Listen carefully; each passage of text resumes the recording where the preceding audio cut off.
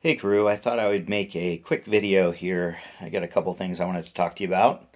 The first of which is the death of the Queen of England. And I ran across, well, first of all, when I heard that she wasn't doing well, my first thought was, well, thank goodness for her.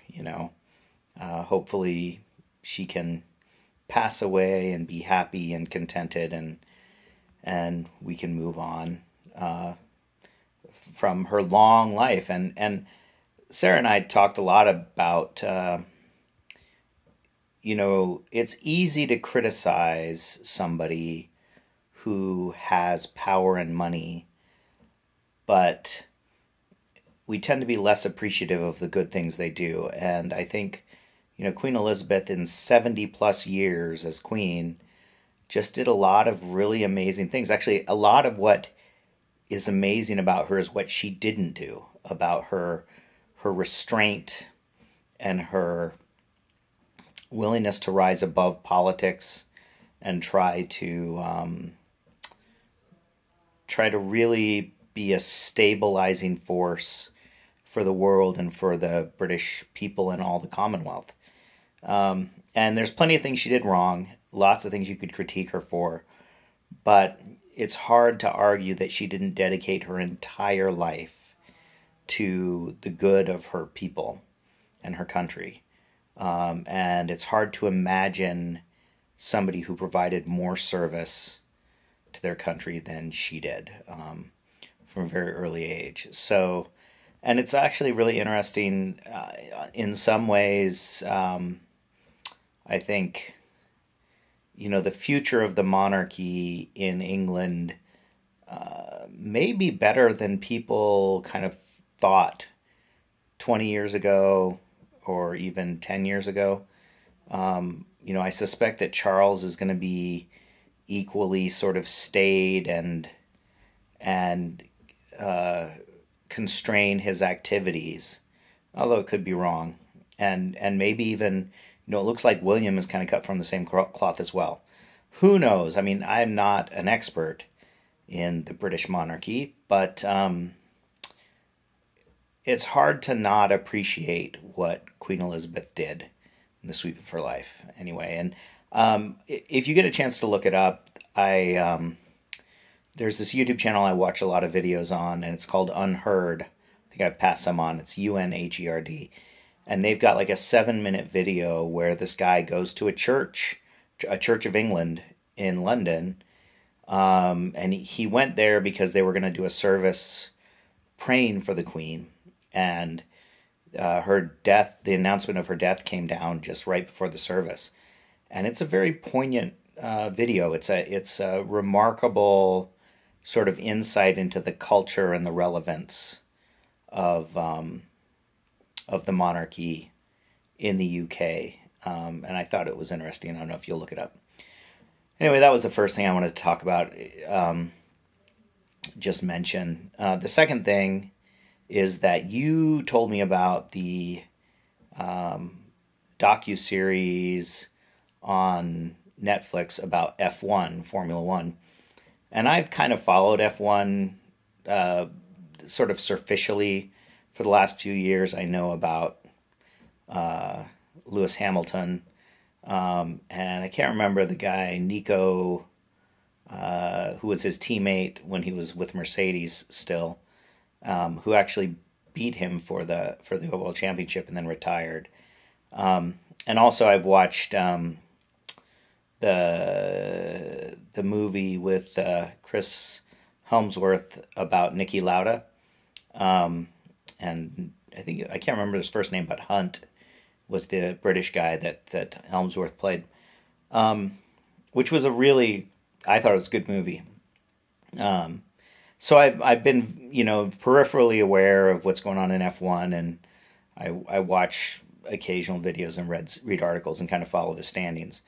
But I watched the entire first season of that on Netflix, and I enjoyed it. Actually, I found it super engaging and interesting, but I'm not going to watch any of the rest of it, I think.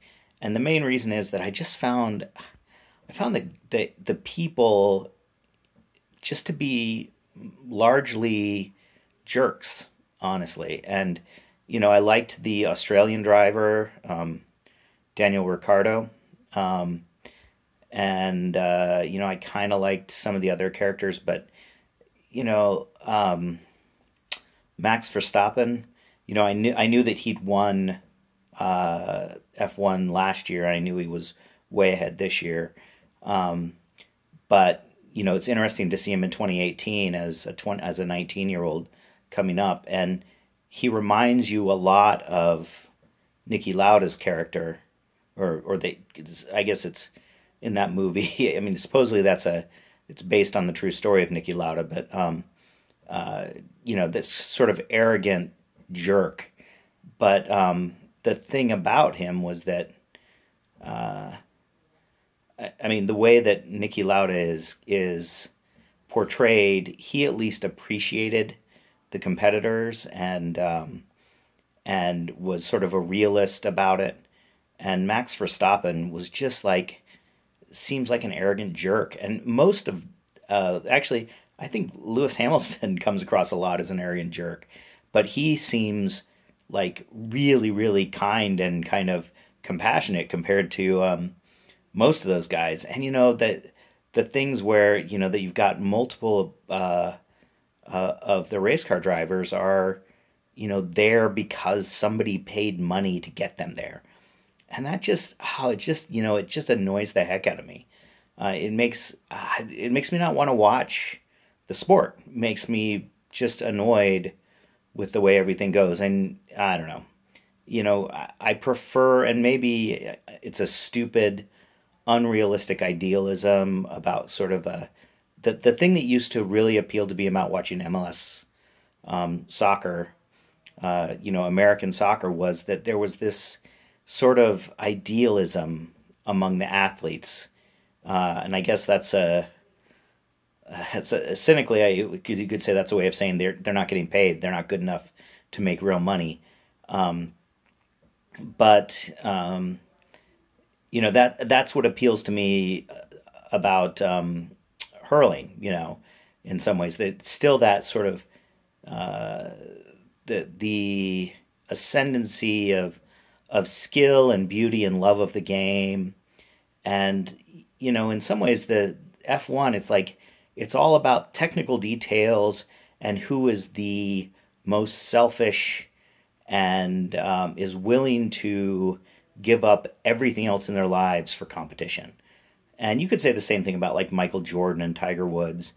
But I think, you look at those guys and, they're just not guys that you'd want.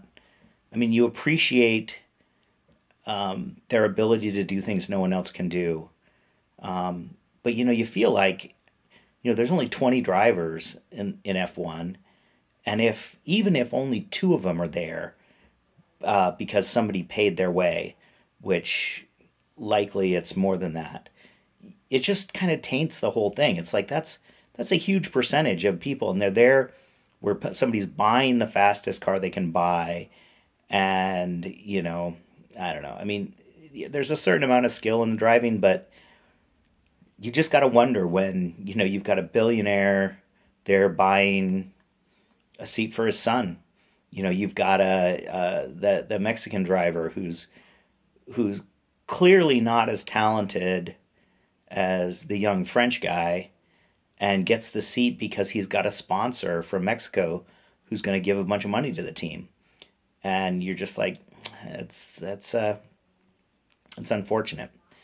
So anyway, I was kind of soured on that. I enjoyed watching it, but I moved on. Hope you're enjoying Welcome to Wrexham. I think 2 more episodes came out this week, and I haven't seen them yet, or maybe at least one. I don't know. I'm not following too closely, but Sarah and I need to watch that. That's my story. I'm sticking to it. Hope you're having a better day than Her Majesty the Queen of England. Rest in peace.